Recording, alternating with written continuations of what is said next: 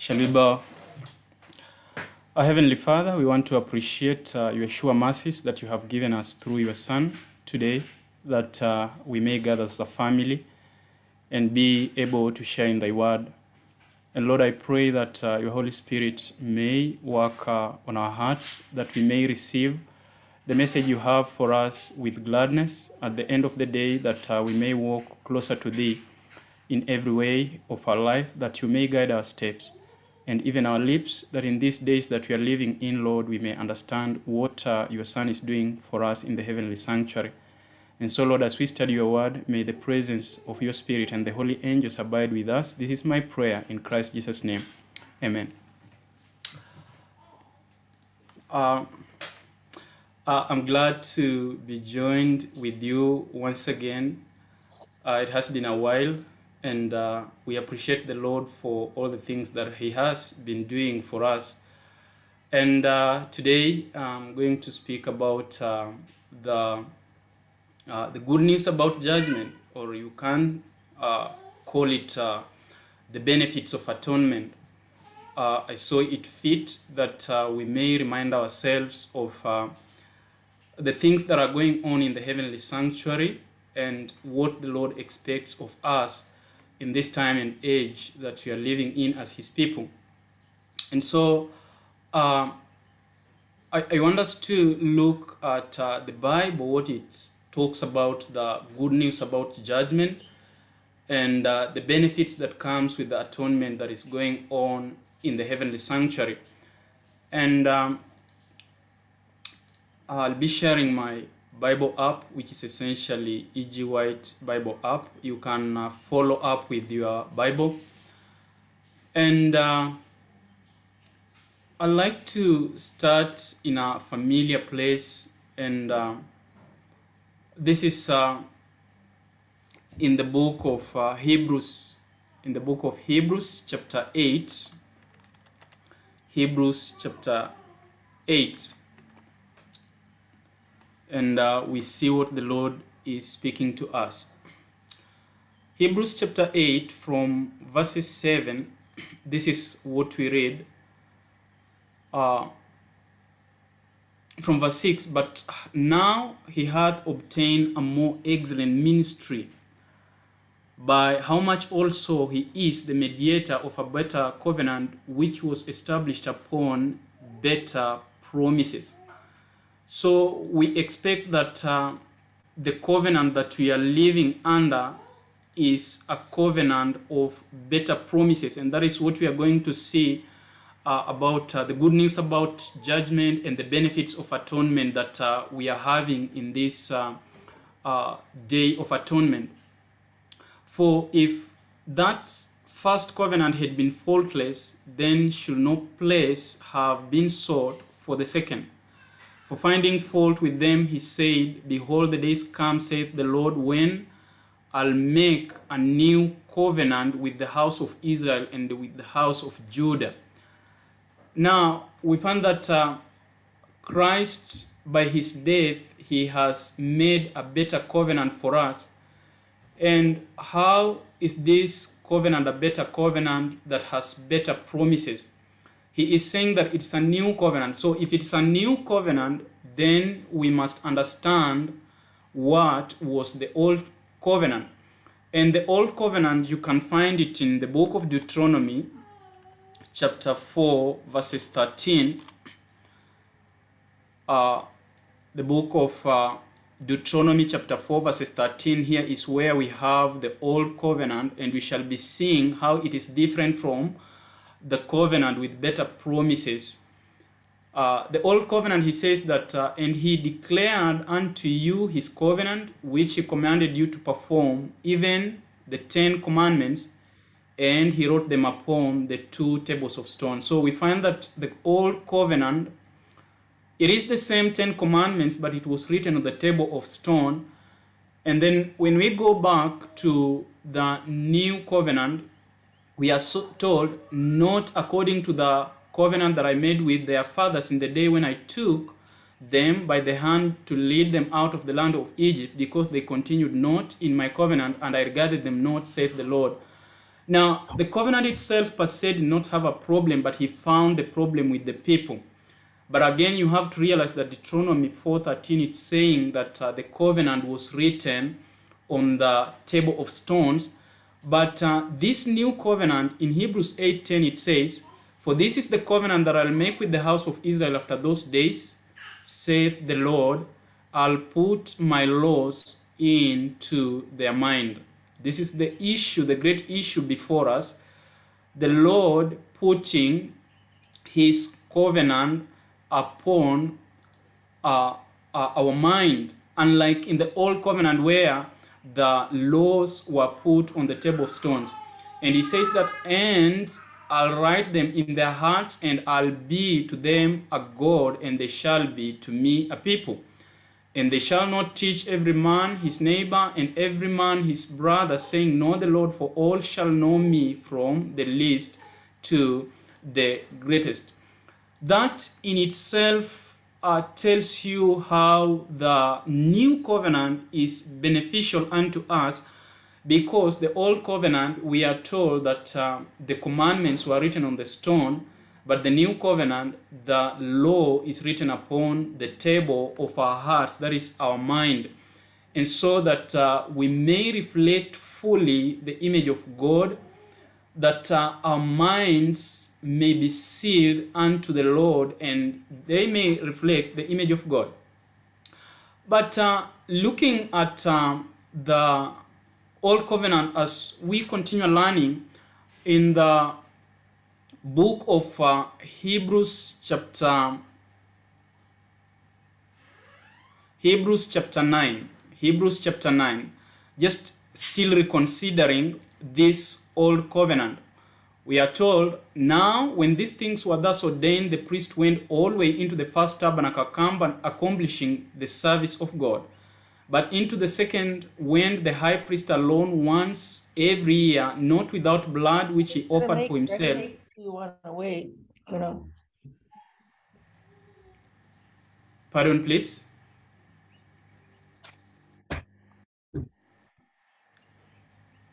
I was saying that, but in the second went the high priest alone once every year, not without blood, which he offered for himself and for the errors of the people.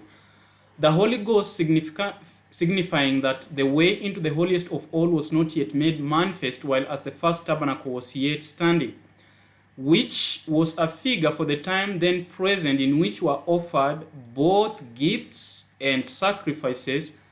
Now look at this statement that is made here.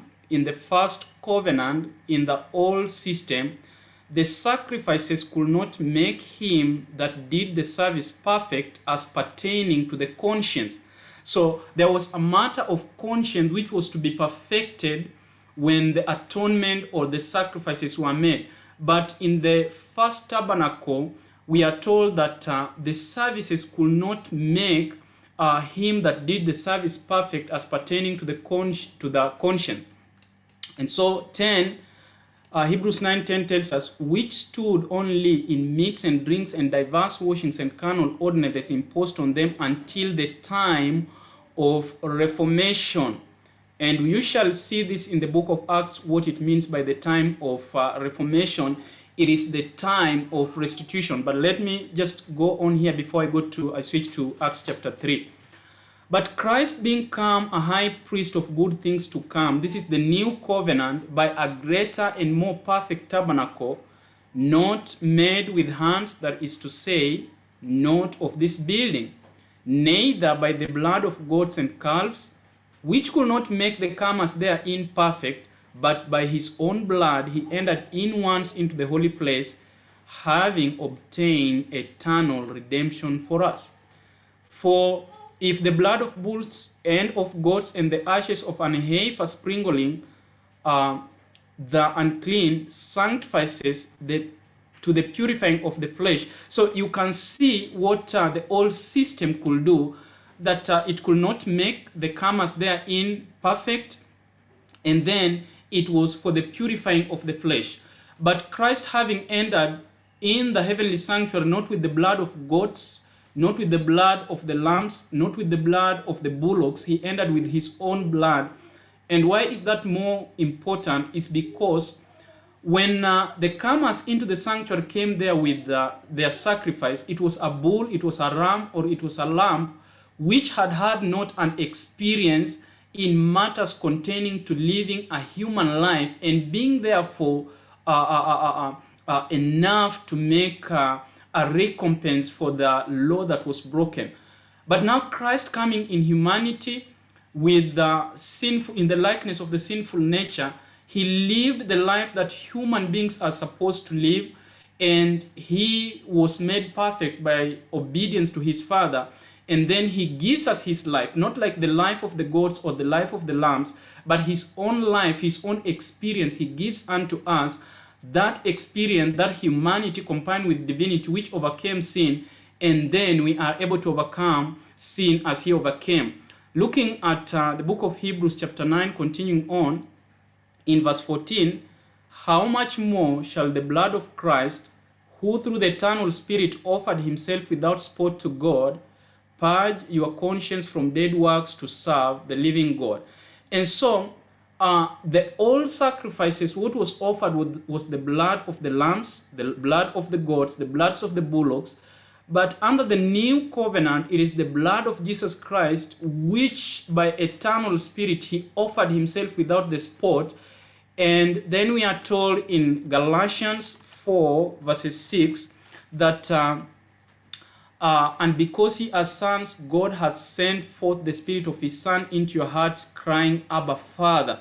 Which means that the self-same Spirit that overcame sin is what we are given also to overcome sin. And so we have an advantage because the people in the old covenant looked unto the cross, but the people under the new covenant looks back at what happened at Calvary and what is going on in the most holy place.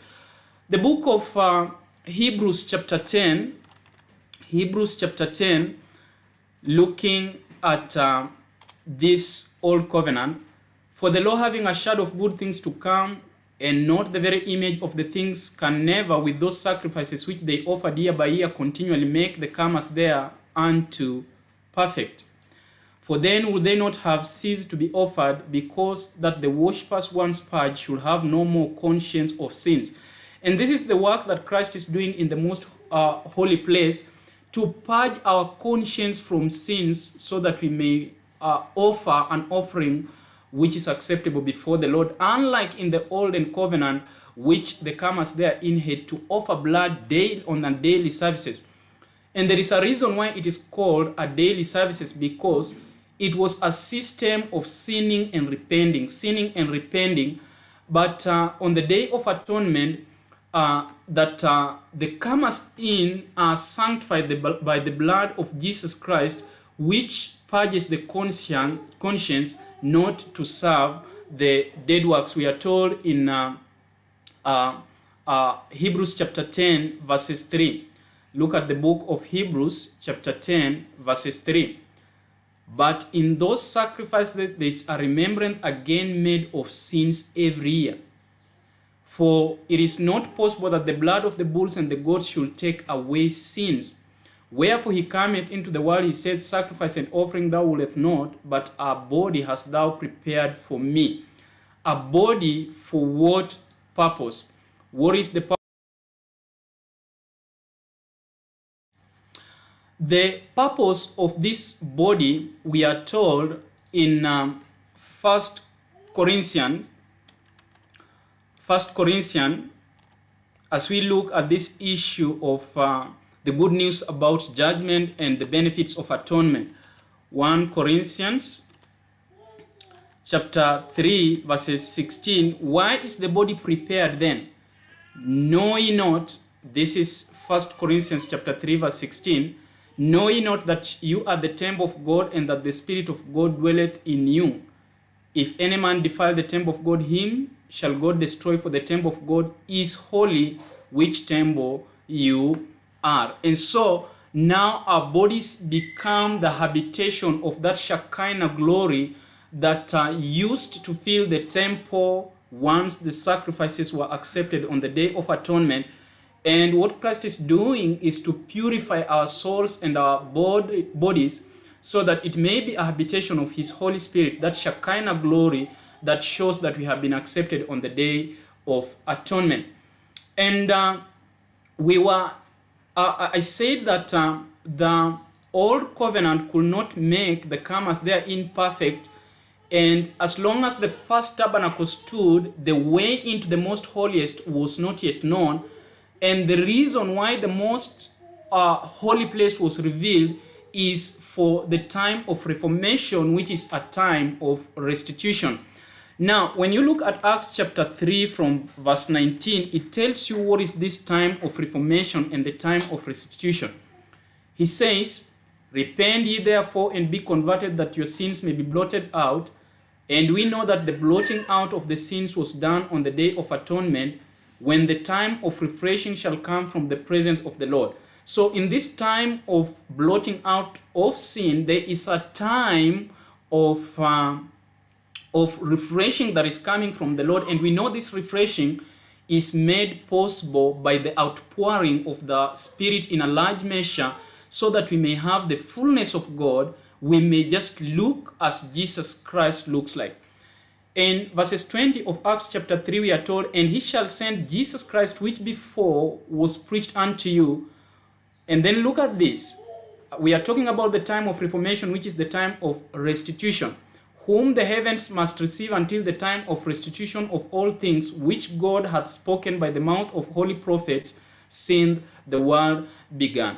And now, when you look at the day of atonement and the blotting out of sin, the person who is sent is Jesus Christ himself. And so we understand, while Jesus Christ ministers in the heavenly sanctuary, he is still the minister of his earthly sanctuary by his representative, the Holy Spirit, that he is working in the hearts of men. He is still working in the candlestick. He is still working amongst his people to cleanse them from his impurities. And he will do that, we are told, until the restitution of all things. Whatever the devil took from Adam has to be given back to the children of God in this time of restitution. And the greatest thing and the greatest robbery that has been done to humanity is the taking away of the image of God, the defacing of the image of God through sin. And the devil, that is what he did to Adam. And this has to be given back to humanity in this time of restitution by the power of the Holy Spirit. And so the Lord is in the business of saving his people and making them whole again in this day of atonement. And so, looking at the good news about judgment, I'll just switch over to the book of Daniel chapter 7 then, because this is the main study that I'm looking at, the main topic that I'm looking at, the benefits of atonement and what we call the good news about judgment. Daniel chapter 7, I'd like us to look at Daniel chapter 7, verses 9 to verses 13, which are compelling verses. And these are the verses that gives us our identity. As Seventh-day Adventists, we know that the text that gave birth to Seventh-day Adventists is, "Unto 2,300 days, then shall the sanctuary be cleansed." But before you read Daniel chapter 8, verse 14, we have this Daniel chapter 7, verses 9 to 13, and this is where I want us to dwell so much. "I beheld till the thrones were cast down, and the ancient of days did sit, whose garment was white as snow, and the hair of his head like pure wool. His throne was like the fiery flame, and his wheels as burning fire." Now, these thrones, we are told, they were cast down. We are, if you read the book Broadside, I think it is volume 1, it tells you that these were new thrones. These were not all thrones that were in the most holy place, but new thrones were brought in the most holy place. And the Ancient of the Days did sit down. I can give you the reference if you want it. "A fiery stream issued and came forth from before him. Verse 10, thousand ministered unto him, and 10,000 times 10,000 stood before him. The judgment was set, and the books were opened. Now, this is what I'm talking about, the good news about judgment and these books being open. What is so good about this judgment that is being set on the Day of Atonement? Because we know books were not found in the holy place, but books were only found in the most holy place. And so we can be sure Daniel chapter 7 verses 10 onwards is speaking about the most holy place, because books were never found in the holy place, books were found in the most holy place. And so we can be sure this is the Day of Atonement, because the Father has just moved in the most holy place. And this is good in defending our theology. We can prove our theology from the Bible without going anywhere else. I think this is important.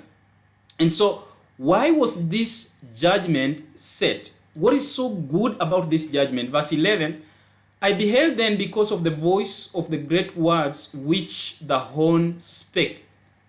Now, this judgment is being set in correspondence with the words which the horn spake. And what is the horn speaking? We understand that this horn is the Roman hierarchy or the Roman Empire, and it is the great words corresponds to the blasphemous words which the little horn speaks. And from Revelation chapter 13 verses 1 and 2, we understand that the little horn is the beast that rises from the sea, which is the papacy.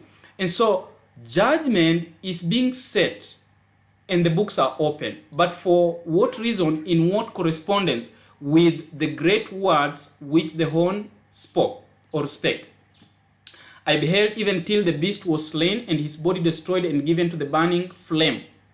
And so as the judgment is going on, something is happening that it is in correspondence with what the little horn speaks, and it is to determine the end of the beast which is being slain and given to the burning of the flame.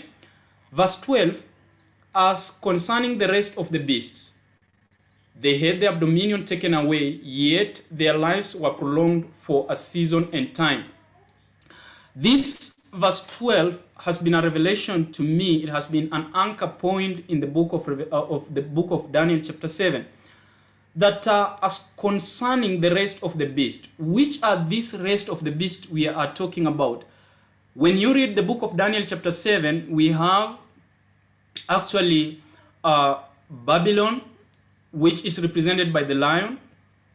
Then we have the Medo-Persian kingdom, which is represented by the bear, one side lifted up and having the 3 ribs in its mouth. And we are having the Grecian Empire, which is the leopard-like beast having the 4 wings. And so we are told, as concerning these 3, their dominion was taken away, but yet their lives were prolonged for a season and a time. So you ask yourself, what or which beast was their life prolonged in? And we find that the beast that followed these 3 is the 4th beast, which was a nondescript beast. Why is it a nondescript beast? In Revelation chapter 13, we are told, and the beast which I saw was like unto the leopard, Revelation 13:2, and his feet were as the feet of a bear, and his mouth as a mouth of a lion. This is why Daniel could not be able to say what kind of beast it was, but he said just a terrible beast, an nondescript beast. The life of the other 3 were prolonged in this beast. Now, you can just look at the other 3 beasts. What was their life? What was their characteristics?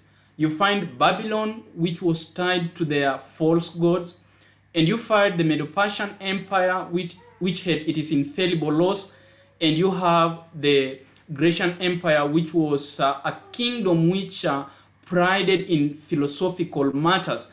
And their characters, their life was prolonged into the 4th beast, which is the Roman hierarchy. That is why in Revelation chapter 13, verses 1 and 2, you find that it is a composite beast of these first 3 in the book of Daniel chapter 7.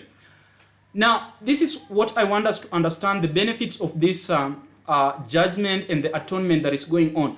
As judgment is going on, atonement is also going on, because the books are open and every case is being determined. But then you have to jump, as the life of these three beasts are being prolonged in the fourth empire. There is another beast which his life has to be prolonged in the life of those who forms part of his kingdom. Let me repeat this, that we have the three beasts, and their belief system, their character, and their practices are prolonged into the fourth beast, which is the Roman hierarchy. Now, something interesting about the fourth beast in Revelation chapter 13, in verse 3, in verse 2, you find that the dragon gave him his power and his seat and his authority. So you can be sure that this fourth monarch, or the little horn, it is working under the inspiration and the power and the authority of the dragon, which in Revelation chapter 12 we find that it is the serpent, that old serpent, the dragon, the deceiver, and Satan himself. And so you will expect that the saints will not be part of this system of the fourth beast, but they will be a part of another system. And so if people are partaking in the time of judgment, in the day of atonement, the precepts, the character, and the life of this fourth beast in Daniel chapter 7, you expect the saints on the same day of atonement to be partaking of something different. And that is where Daniel chapter 7 verse 25 comes in. Look at the word the Bible says. And he shall speak great words against the Most High. Previously in Daniel chapter 7 verses 11, you find that he spoke great words. And because of speaking these great words, he was slain and given to the burning of the flame. Continued on in 7:25, and he shall speak great words against the Most High, and shall wear out the saints of the Most High, and think to change times and laws, they shall be given into his hand until a time and times and the dividing of the time. Then we are told, but the judgment shall sit, as we have seen in Daniel chapter 7 verses 9, 10, and 11. But the judgment shall sit. And why does judgment sit? This is where I want you to see the benefits of atonement and the good news about judgment. When this judgment sits and the books are open, what they do is they take away his dominion. Praise the Lord. This is the good news about judgment. This is the benefits of atonement, because what the Lord does is to take away the dominion of the little horn of this fourth empire. And what is he doing? To consume and to destroy it unto the end. So when the judgment sits, and we understand that judgment started in 1844, the main work of the high priest, the Lord of Lords, and the God of heaven is to take away the dominion of the little horn, is to take away the power, the authority, and all this dominion that the devil or Satan himself has given to the fourth beast or the little horn in Daniel chapter 7. And as he does that, as he takes away this dominion from 1844 until the end, what is he doing in Daniel 7:27? And the kingdom and dominion and the greatness of his kingdom under the whole heaven shall be given to the people of the saints of the Most High, whose kingdom is everlasting kingdom, and all dominions shall serve and obey him.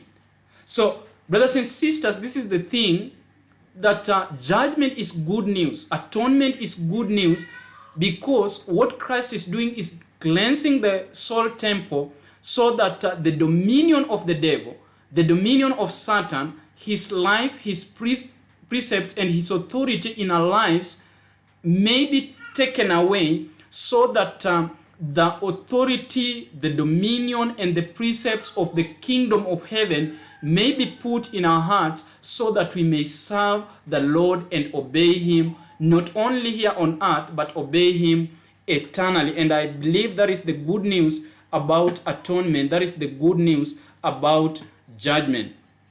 And he says, this is the end of the matter. As for Daniel, my cogitations much troubled me, and my countenance changed in me, but I kept the matter in my heart. While Daniel is left worrying about these things, we are not to be left worrying about them, because in Daniel chapter 8, verses 14, we are told in Daniel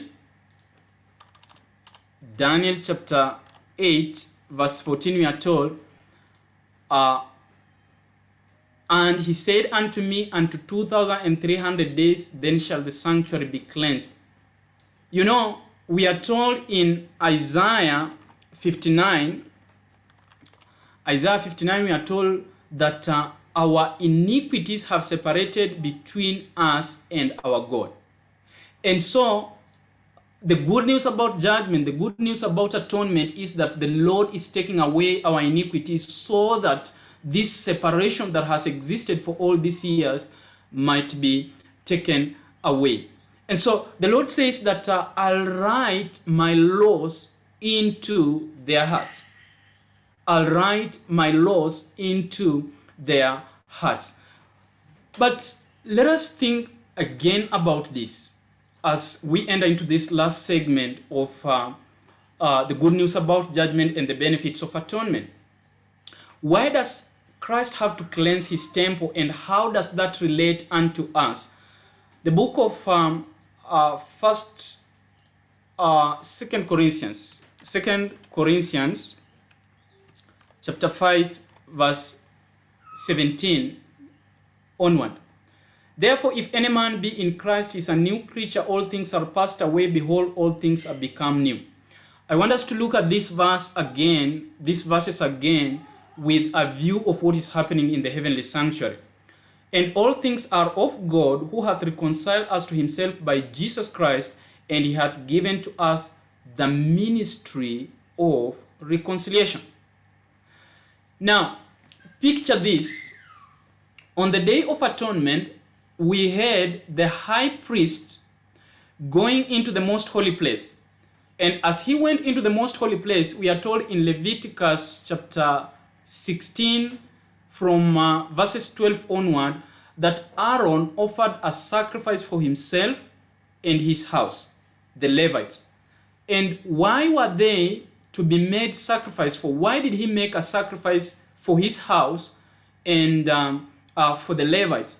And this is the very thing that we read in 2 Corinthians, that after we have been made a new creature, we are given the ministry of reconciliation. And so the good news about judgment, the good news about atonement is that we share in the ministry of reconciliation. Now, this is what I was speaking, that in the Day of Atonement, Aaron went into the most holy place, but he offered a sacrifice for his house and the Levites so that they may be able to minister into the courtyard. They may be able to assist in prayers, to pray for the high priest when he was there, and then pray for the congregation to be able to fast and pour out their hearts, so that if there were any sins still unrepented, they may repent it and they may be forgiven. And so they were like a go-between the high priest and the people. They were standing in the middle of the people, and we shall see that in a little while in the book of Joel. And Christ now, that was the typical service, but now Christ is in the most holy place. He's in the most holy place, and he expects the priests to be in the courtyard.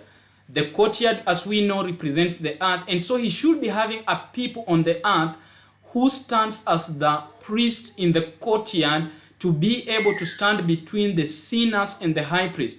I'm not talking about human beings becoming mediators or intercessors per se, because we have only one mediator and one intercessor between man and God, and that is the man Jesus Christ.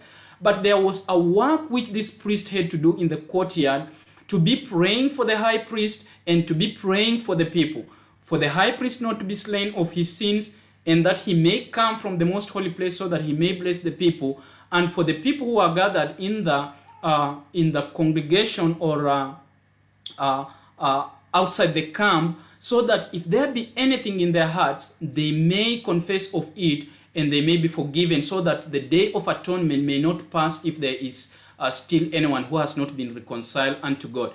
And so, continuing with that thought, after we have received the benefits of atonement, we have been made whole again. Jesus says that he is going to use us as a people who will participate in the ministry of reconciliation. To wit, that God was in Christ reconciling the world unto himself, not imputing their trespasses unto them, and hath committed unto us the word of reconciliation. You and me, who have received the benefits of atonement, now have to participate in the ministry of reconciliation. We have been entrusted with the word of reconciliation because all things have done what? Passed away. Behold, all things are new. We cannot serve in the ministry of reconciliation when we are still entertaining the old self. We must become new bottles to receive the new wine to be able to give to the people. As it were, when Jesus Christ fed 5,000 and 4,000, you find that Jesus broke the bread, and then he offered the prayer, which is like the ministry of intercession in the heavenly sanctuary. Then he gave the breads unto his disciples, and as the bread came from Jesus Christ to the disciples, it multiplied and it was able to feed the whole multitude. So as Christ is doing his ministry in the heavenly sanctuary, he breaks the bread, he intercedes, and then he breathes upon his ministers, as it is written to the angels and the stars of the seven churches. Then these stars, the messengers and the angels of those churches, are able to feed the church, which should be able to understand the ministry of Christ in the heavenly sanctuary. And so Christ makes us to be partakers of what is going on in the heavenly sanctuary. And then we are ambassadors of Christ, which means that our life now is not anchored upon the things of the earth, but the things of heaven. An ambassador represents his country in a foreign country. And so, as citizens of heaven, we represent heaven here on earth, which is a foreign country to us, because the old things have gone and we have become new things. This is the good news about judgment and the good news about atonement that is going on in the heavenly sanctuary. We become part of the reconciliatory team on the sin issue. And so, Christ will want to use me and you to do a work that has never been done on this earth, and that is to be able to preach the gospel as a witness. You see, we talk about the book of Matthew chapter 24 verse 14. The gospel of this kingdom shall be preached as a witness to all nations, then the end shall come. Now, if you have to preach about the message of the Day of Atonement, you should be able to share in the ministry itself. You should be able to share in the atonement itself. You cannot tell the people how to stand during the day or the investigative judgment when you yourself cannot be able to stand during the investigative judgment. We must preach the message as a witness that Christ has done something in our lives, and then we can be able to recommend the same Jesus Christ to other people. The reason why the message has not have its impetus and its power is because we have been trying to preach out to the people something that has not been seen as a witness in our own lives. But we are told that the glory of the Lord shall fill the whole earth. That glory is a knowledge of the Father and the Son, and what they can accomplish in the person who accepts them. Once the person accepts them and they write their law in his heart, they come and make their abode in our hearts.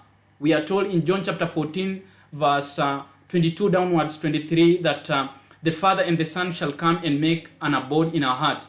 And then we see in Revelation chapter 3 that they are knocking on the table of our hearts so that we may open. they may come sup with us. So when we open up and they come, and then when the sacrifices were offered on the Day of Atonement, the Shekinah glory filled the temple, the Holy Spirit shall fill us. That is the glory of Revelation chapter 18 verse 1 and Habakkuk chapter 2 verse 14. We shall be filled with the glory of the Lord, and then the glory of the Lord shall be upon all the earth. That is what Hebrews chapter 8 says, that we shall not teach each other, saying, know the Lord, because the glory of the Lord shall fill the whole earth. Now look at this point as we bring this to an end. In the book of Isaiah, I'm reading the last things, Isaiah chapter 60. Arise, shine, for thy light is come, and the glory of the Lord is risen upon thee. Now, we know that the glory of the Lord came and filled the temple during the Day of Atonement. That Shekinah glory came and filled the temple during the Day of Atonement. And that is what Christ is doing. He wants to fill our heart with his own Holy Spirit. For which reason? For behold, the darkness shall cover the earth, and gross darkness the people, but the Lord shall arise upon thee, and his glory shall be seen upon thee. Now, the main purpose for the Lord filling our hearts with his own glory is because the whole world is immersed in sin and it is in darkness. And so what the world needs at that time that is in darkness is a light. What is the purpose of the light during the time of darkness? Is to show the pathway, is to show the people the route to walk in. It is to illuminate their ways so that they may not be able to stumble as they walk in the journey, as they walk in this world that is filled of darkness. And where are the people to see the light? The people are to see the light in the people who have received the benefits of atonement, the people who are glorifying in the judgment that is going on, because while the judgment is going on, the dominion of the little horn is taken away. That authority, that power that he was given by the dragon, that old serpent, to perpetuate sin. There's nothing that the dragon appointed the beast or the little horn to do. He only appointed that apostate movement so that it may perpetuate, it is evil. While he works on the background, this system is on the forefront, working for darkness and not light in the world. And the church of God must be the light bearers. And so we are told in Matthew chapter 5, you can guess where I'm going. Matthew chapter 5, verses 14. Ye are the light of the world, a city that is set on a hill cannot be hid. And so the church has no business in hiding its true identity and why it has been called on this Day of Atonement. It has been called to be a lighthouse. It should be a light on the hill, and a light on the hill illuminates the ground below so that the people who are walking on the ground below may be able to see the path or the route they are walking on. And this is why we have been called at such a time as this. And so we go back to Isaiah. We are told, for behold, the darkness shall cover the earth, and gross darkness the people, but the Lord shall arise upon thee, and his glory shall be seen upon thee. And what will happen? And the Gentiles shall come to thy light, and the kings to the brightness of thy rising. And so, brethren and sisters, this is what we are looking for. This is what I'm looking for personally, for the Shekinah glory to fill my heart, for the Shekinah glory to fill the movement that it's saying that it knows the Father and the Son, and there's a reason for knowing the Father and the Son, so that the light may be illumined in the whole world that is in darkness. We are told in 1 Peter, look at the book of 1 Peter, the reason of knowing the Father. 1 Peter, I'll go to, 2 Peter. Look at 2 Peter then. 2 Peter chapter 1. Simon Peter, a servant and apostle of Jesus Christ. Here it is. Simon Peter, a servant and apostle of Jesus Christ, to them that have obtained a like precious faith with us through the righteousness of God our Savior, Jesus Christ. So these people have received the righteousness of God. Grace and peace be multiplied unto you through the knowledge of God and of Jesus Christ. So the world that is filled with darkness, it has to see grace and peace being multiplied in the people that are saying they know the Father and his Son. That is the whole reason of knowing the Father and the Son. People just have this knowledge as an information, but we must have it as an experiential knowledge. The partaking of that divine nature after escaping the corruption that is in this world. 2 Peter chapter 1 verses 4. And then grace and peace will be multiplied unto us. And then the people shall come unto our light. One last point is this. On the Day of Atonement, there is something that the priest used to wear. And this is in Exodus, when he ministered before the Lord. This should be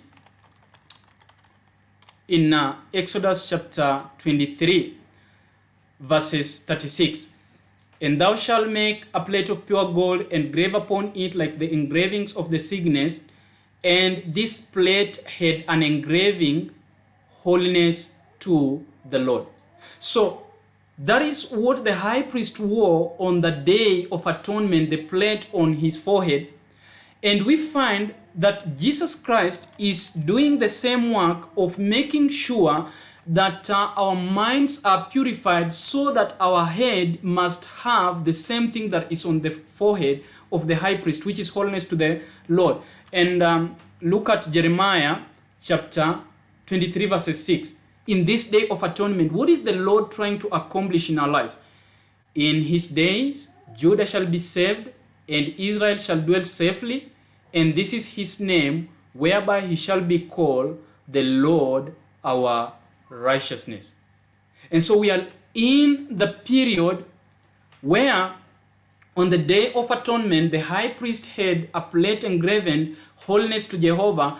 And what the Lord is seeking to do in this Day of Atonement, when judgment is going on, is to engrave on our minds, the signet, the Lord our righteousness, so that we may reproduce his righteousness. His word, we may be sealed in it, that we may not be able to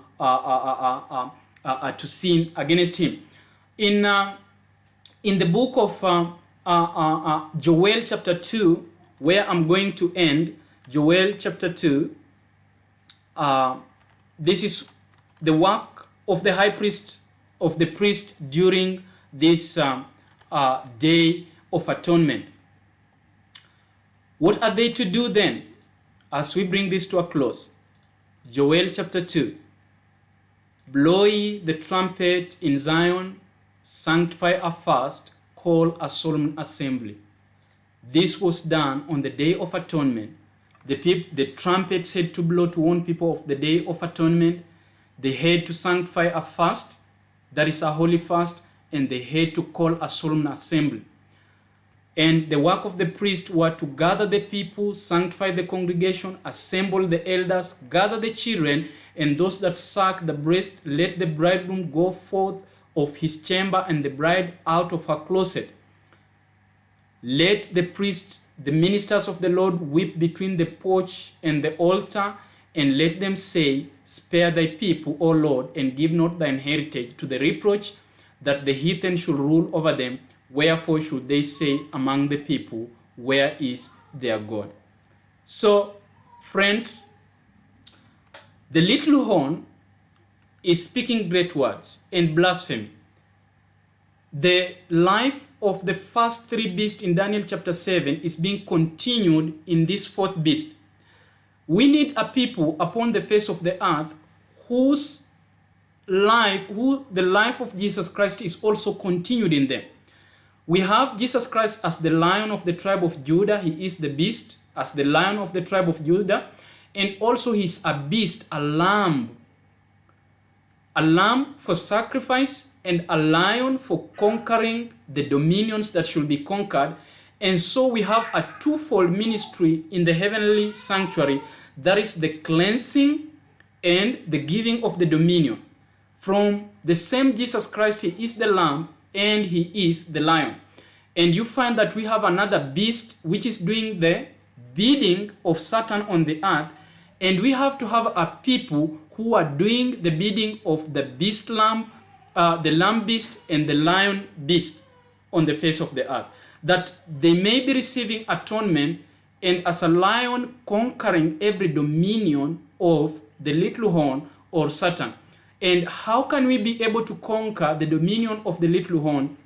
We are to take our sins and give to the high priest so that he may be able to place the sins of the people on the head of Azazel, the scapegoat. The reason why Christ cannot become a king right now, it is because people have not handed over the sin so that he may lay over to the Azazel or the scapegoat on the Day of Atonement. And so we are told that after this is accomplished, there is no more sacrifices for sin. And sorry, I have to revisit this. Hebrews chapter 10. Hebrews chapter 10, that we read in verse 14 to verse 18. For by one offering he hath perfected forever them that are sanctified, whereof the Holy Ghost also is a witness to us. For after that he had said before, this is the covenant that I'll make with them after those days, saith the Lord. I'll put my laws into their hearts, and in their minds will I write them, and their sins and iniquities will I remember no more. Look at our verse. Now, where remission of this is, there is no more offering of sin. Where sins have been forgiven and the people sanctified and the laws put on their hearts, there is no more offering for sin. Now, when there is no more offering of sin, then Christ can come and claim the people on the earth as his own people, a church which shall be a true bride for Christ, a church without spot. My prayer is that you may partake of these benefits of atonement. You may be able to rejoice in the good news about judgment, because it is to take away the dominion of Satan, the dominion of sin that he has put in our heart, and then to give us a kingdom, to give us the dominion, to give us a power to be able to demolish all the strongholds of the devil. I pray that this may be your prayer, that the Lord will work in your heart and the Lord will work in my heart, so that we may come to a place we may be able to participate in the ministry of reconciliation, and may the Lord bless us with those remarks. We shall pray and then be able to welcome comments or question. Shall we bow for a word of prayer?